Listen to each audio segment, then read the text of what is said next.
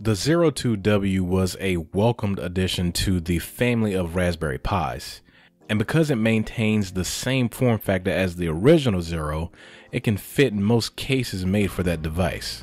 For this video, I'm going to share with you some awesome 3D printed cases for the 02W.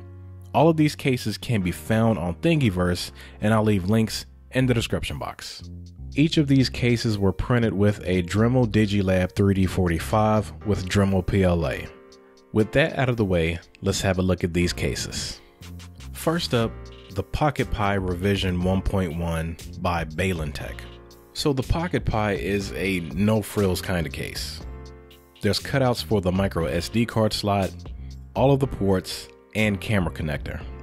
Around back, you can connect a GPIO ribbon cable. The original Pocket Pi has 4 M2.5 screw holes. In revision 1.1, screws are optional as the halves can snap together.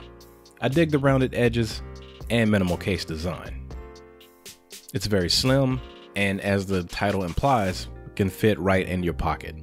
It's definitely a case for those who want a basic level of protection. Next is the Honeycomb Case by Nightshade, or is it Night Shadow? The Honeycomb Case just looks awesome, and more importantly, the Pi 02 can breathe. This honeycomb pattern allows airflow on the top and bottom of the Pi 02W. There's also a cutout if you want to add a heatsink to the SoC. You will need 4 M3 screws, but beyond that, it's a cool and functional case.